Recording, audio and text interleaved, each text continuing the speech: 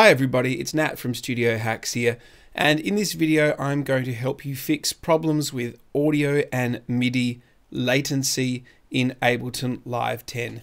This will actually work in any version of Ableton Live. So what is MIDI or audio latency? Well, it's if you've popped your headphones on to record some vocals and you are monitoring your vocals through Ableton Live, and when you're talking there's a delay between when you're singing and when you can hear it.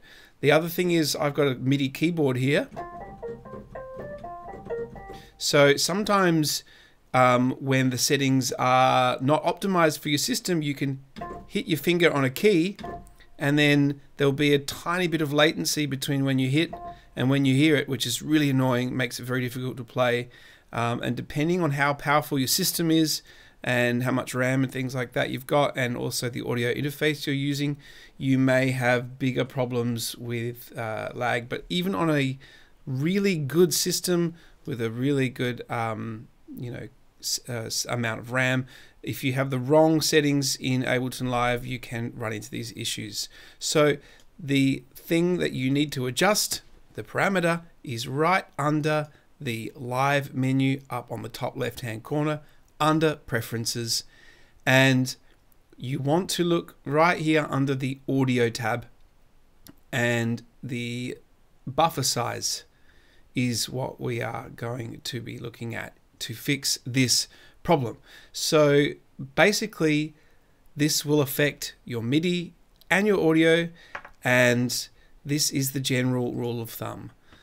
The further you have it up to the high end, so the top 3 settings, the more likely you are to have audio latency when you are recording. The closer you have it down to the bottom end, the better latency. You will reduce the amount of latency and it will be a lot nicer to play and you won't have any of that lag.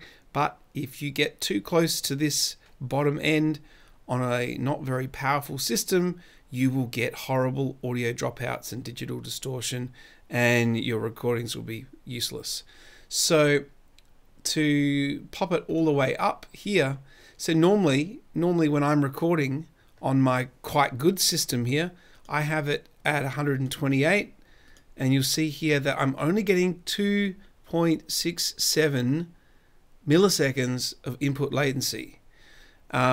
And that the output latency, so anything under about 5, 6, even 7, anything under about 10, I don't think you'll really hear the difference.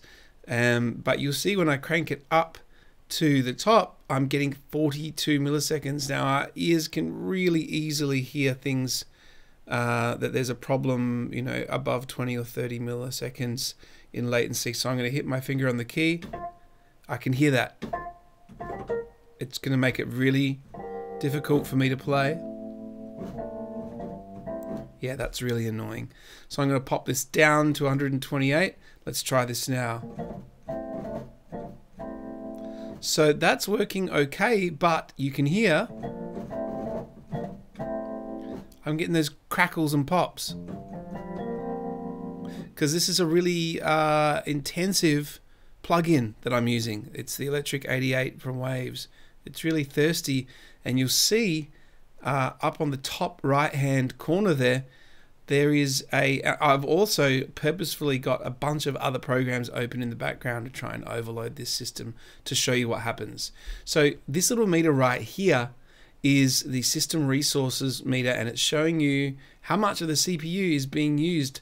So you can see even just by having this instrument open and having some of my other programs open in the background, I'm already up at 25%, which is already, for me in my brain, going danger, danger. And look what happens when I play.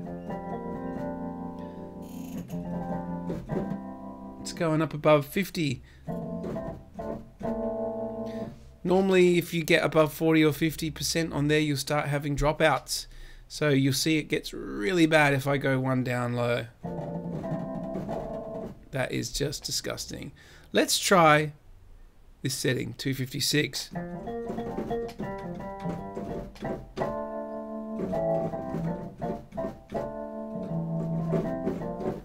Yeah, I did hear a little one. Let's try a 512.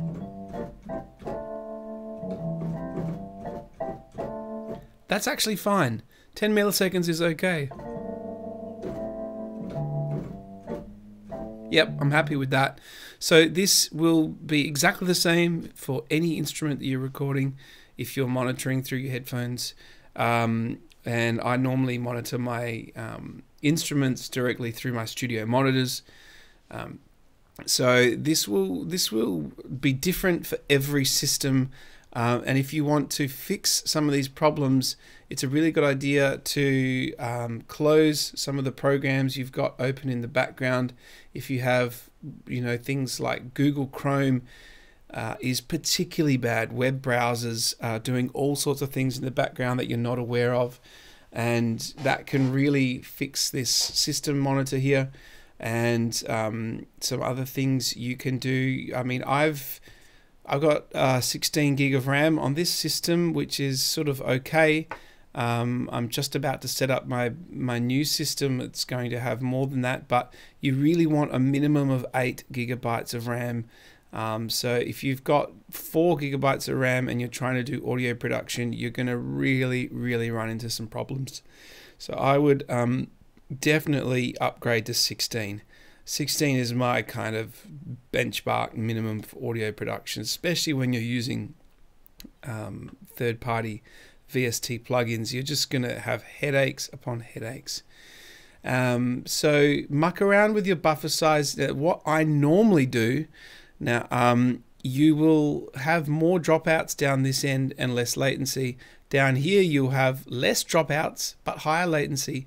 So when I'm recording, I set it to a reasonable setting that works, but when I'm mixing and when I'm doing my mastering and mixing, I pop it all the way up to the max, because it doesn't matter if we have input and output latency when we're just listening to our music and making adjustments to the mixing. So that's all about the latency and buffer size. This is a really important thing to know when using any digital audio workstation, because it can cause massive headaches if you don't know how to fix these problems, and you'll be pulling your hair out. You've probably found this video because it's happening to you and you searched online and you came across my video. So hopefully this has helped you.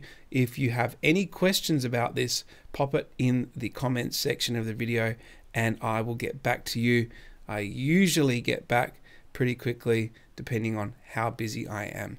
So I hope you enjoyed this content, and if you found it valuable, do subscribe and drop a like on the video. It really helps me out to make future content and helps my videos appear in the search results, makes the YouTube algorithm happy.